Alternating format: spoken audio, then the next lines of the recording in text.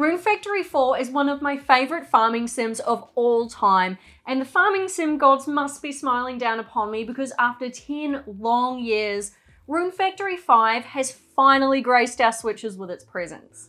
A lot has changed in the last 10 years since Rune Factory 4 released on the 3DS, so expectations were pretty high for this new and improved Rune Factory on the new and improved Nintendo system. But does Rune Factory 5 meet those expectations? Well, that's what we're here to discuss today. So don't forget to hit those like and subscribe buttons for more gaming related content. And without further ado, let's find out if Rune Factory 5 was worth the wait.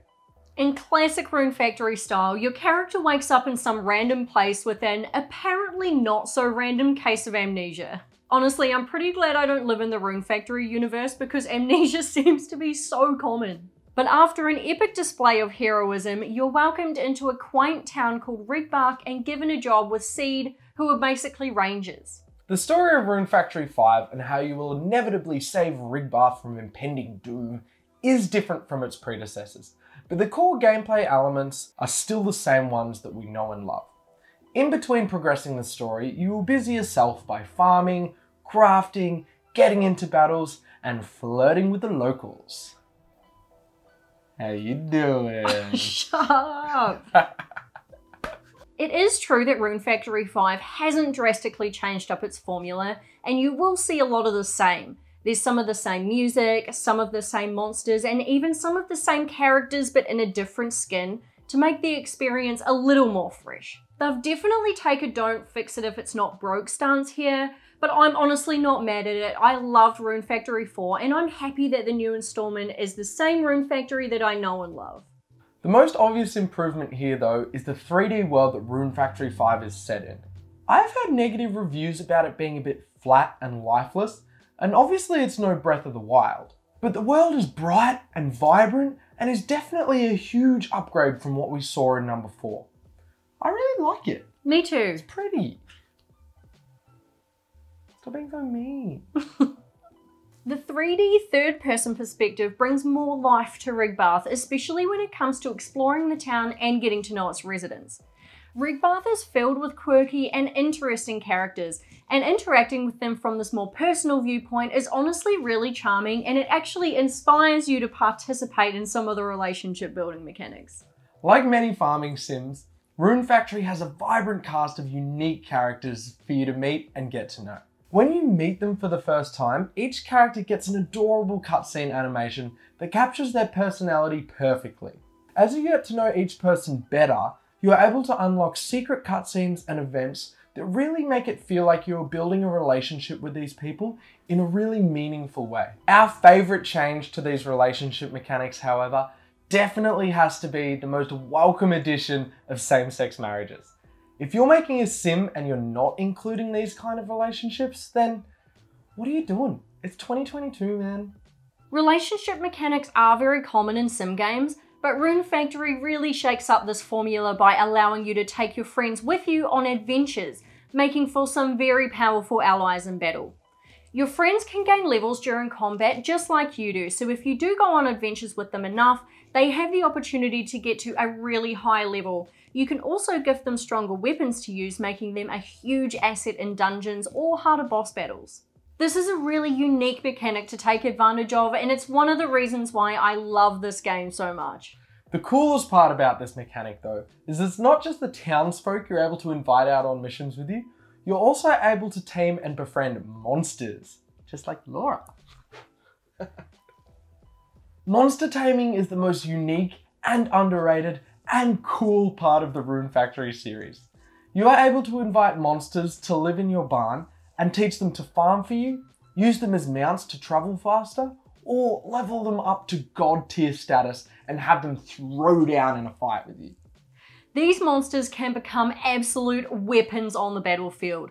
In Rune Factory 4, I befriended this ice wolf super early on, and he was with me for the whole game. By the end of it, he was so strong, and as a result, I was stronger in battle. And it's not just regular monsters that you can tame either. If you're lucky and dedicated enough, you can also tame any of the boss monsters to become your new companions. This is honestly my favourite part of Rune Factory, and I definitely recommend taking advantage of this mechanic as much as you can throughout your playthrough. And you're definitely going to need an extra set of hands, or paws, or claws on the farm this time around, because now you've got 2 of them. Along with the farm at Seed Headquarters, you also unlock another one on your travels. But this one is infinitely cooler because it is also a freaking dragon.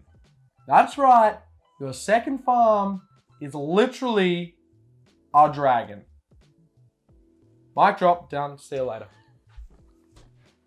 Rune Factory does love to take classic aspects from sim games and tweak them to make them more distinctive, and a farm on the back of a dragon does fit that criteria.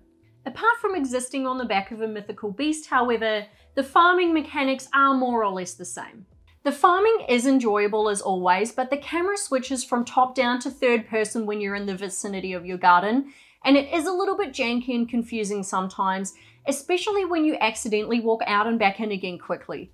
The top-down perspective does help you see your crops better, but the transition back to third person isn't very smooth. The camera being in third person for the whole time might make it a little bit harder to farm, but I honestly think it would have been better. For the most part though, this switch to the third person perspective really has helped elevate the Rune Factory experience. We are huge fans of this new 3D world and find that it makes things like combat more exciting and fresh. Boss monsters look much more badass, and the new target lock-on ability makes combat smoother so you're not wildly swinging your camera about looking for the next enemy. There are also tons of new weapons and armor to find, craft, and upgrade to give you that extra edge in battle and help keep the combat interesting, especially later on when the enemies get tougher and you have to start taking advantage of elemental weaknesses and stuff like that. But the question still remains, with such a huge upgrade in console, do the upgrades in Rune Factory 5 match up to that? Well, this game does suffer in terms of performance. There is a bunch of pop-in when assets suddenly appear in front of you as they load in. And for some reason, every time you exit a building, the frame rate drops to like 10 FPS. But I don't play a farming sim to experience the world's most amazing performance. Sure, it would be better if it was flawless, but the issues that this game has don't stop it from being enjoyable and fun.